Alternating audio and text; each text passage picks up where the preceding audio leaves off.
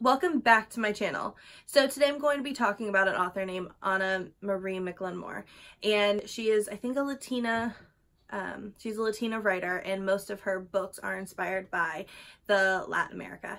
So one of them is called The Weight of Feathers, which is about, it's like a Romeo and Juliet-ish take on like a circusy family. And then the second one is Blanca and Roja, which is about a family who has a history of the two daughters, one of them turning into a swan. As always, thank you so much for watching. Feel free to give this video a thumbs up and subscribe to my channel. Hit the notification bell so you'll be aware of when I post, and let's get into the video. So I'm going to start today with The Weight of Feathers. I thought The Weight of Feathers would be better. I think I read Blanca and Roja first, and I really enjoyed the lyrical musical writing in that, and I expected that to be on the same level in The Weight of Feathers, and I just didn't feel like it was. I don't feel like it was much less, but I felt like it was less, and that disappointed me. So the two protagonists are Cluck and Lace, and they are deeply within this lifelong rivalry between these two families called the Corbeaus and the Palomas, which I'm sure I butchered those. The Paloma women are known for their mermaid act, and the Corbeaus are known for their tree climbing, like angel-esque acts.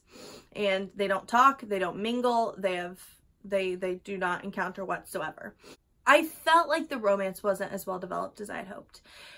With the mix between the lyrical writing not being up to par with what I'm used to with Anna Marie McLemore's books, I didn't feel like the romance was as well developed as she normally does for me.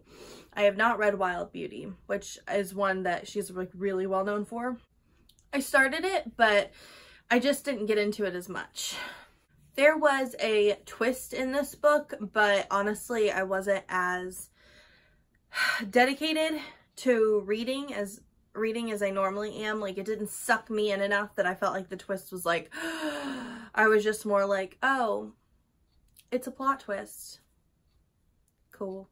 And that kind of frustrated me, because usually when there's a decent plot twist, I want to just be like surprised and shocked and it flying off the page, and it really wasn't with this book. It just didn't wow me. I expected it to wow me a lot more than it did. I think because it had so many things that I thought was interesting that I was just ready to be blown away. And when anything is compared to Romeo and Juliet, like, I'm here for it, but I am also a huge judge, because I loved Romeo and Juliet. I own copies of the original play, and not just the Cliff Notes version. Like, I go back and I reread it. I love the 1960s version. Like, I love Romeo and Juliet. So I think that kind of set me back a little bit, because I was so excited about that, about the idea of it being relatable to Romeo and Juliet, that it just made it a little disappointing in my eyes. So the second book that I read is Blanca and Roja, and this book was beautiful. It had some gorgeous writing.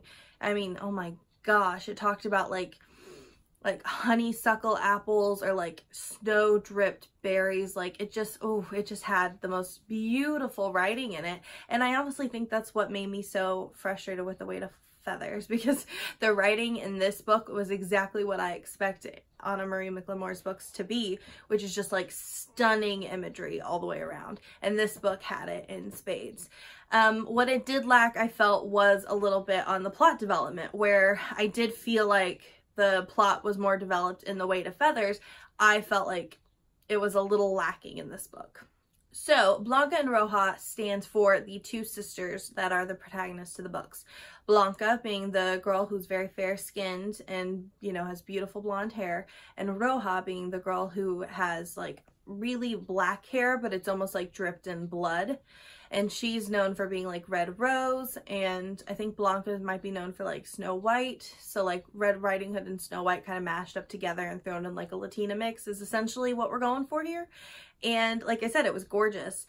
I really loved both the sisters. I think I identified more a little bit with Blanca's character, because she was always known for being very kind and delicate, and Roja was always known for being like the bull in a china shop. And like I said, I cared for both of them. I wanted them both to be safe. And the whole plot line follows the fact that one of them will be turned into a swan at some point. That is the way that this family has always been. There's always two daughters that are born, no matter how many children, there's always two. And one of them gets taken by the swans for one reason or another. I don't want to give too much away in the plot, so I'm going to leave it at that. But I will also talk about two other main characters in the book, which are the two boys. So the first one is Paige Ashby, and I don't want to give too much away, but I felt Paige Ashby's character was written very well. It was written very delicately, and it was written very appropriately, and it made me really, really respect the author for writing this character, and I really enjoyed reading from their point of view. So the other character's name is Barclay, and his character is very like tough and masculine, and his kind of fairy tale was that he was a bear for a little bit, but it wasn't really like a huge plot. It wasn't like a plot twist or anything, so I don't feel as scary like telling you guys. But I enjoyed his character. I enjoyed both the boys. I loved the girls. I thought that this book was handled well, and I really love the magical realism, and like I said, this book is what I expect Anna Marie McLemore's books to be. Just gorgeous imagery, like sparkling characters that just kind of like fly off the page, and almost like you're reading a fairy tale with all of the magic kind of like enveloped in the book. So if I was going to recommend one of these books, I would definitely be recommending Blanca and Roja. If I was going to rate these books, I would give The Weight of Feathers probably a 5 out of 10, and I would give Blanca and Roja a 7 out of 10, because I felt like Blanca and Roja just had that extra little bit of something, and I did think the writing was decent. I thought the plot was decent in The Weight of Feathers, but I just didn't feel like it was as well developed for what it should have been.